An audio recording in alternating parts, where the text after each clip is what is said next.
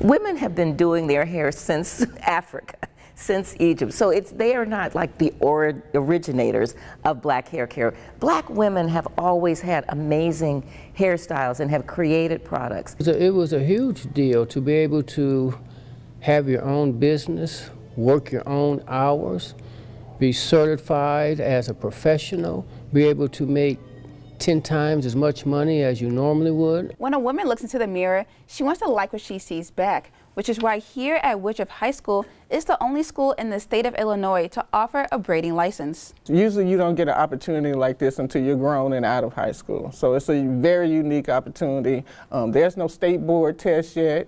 Over 13 years, still no state board. So you have the opportunity for me to work with you until you pass that test and you're able to be certified in a year. As a woman, it's very important to keep up with your image. So learning how to do hair is just a bigger part of your image. Ashani Ford is just one of 20 students here at Woodruff on her way to earn her braiding license. And she's planning on using these skills once she graduates from high school this May. I feel like right now in our generation, braiding hair and doing hair period is just really like big. It's a such thing called hair depression, and that is very true. I feel like knowing how to do my own hair, it causes me to not have hair depression. This year-long course is made available for any student in the district to earn their official braiding license. A tool Ms. Simmons says was hard to get when she grew up in Mississippi and could be further repercussion if they were caught braiding without it. Yeah. Why is it so emotional for you to be able to teach these kids? It wasn't available. I had to become a cosmetologist in order to just braid. So, and if you did, you would get barred, or you would get you get fined if they caught you working in a shop without a license. So I knew it was important for me to be licensed. I thank God for being here.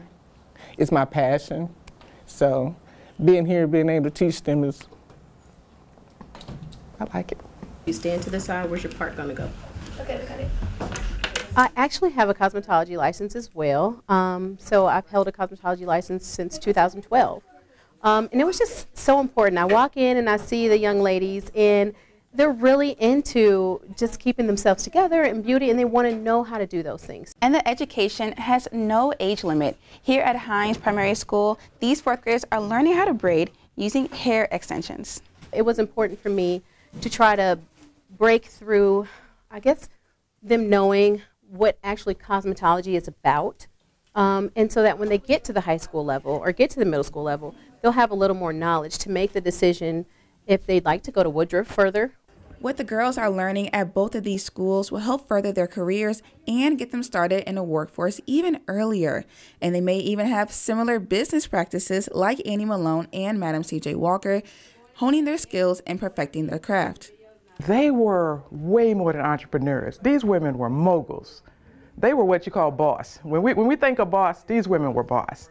But what these two women really did was to nationalize the distribution of commercially available hair care products. They were really the giants who helped to establish what we now know as the modern hair care, black hair care industry.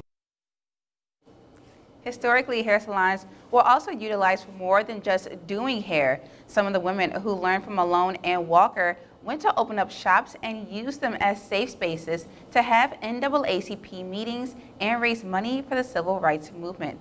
We will have both part 1 and part 2 of this special available for you on our digital shorts page on our website, 25newsnow.com.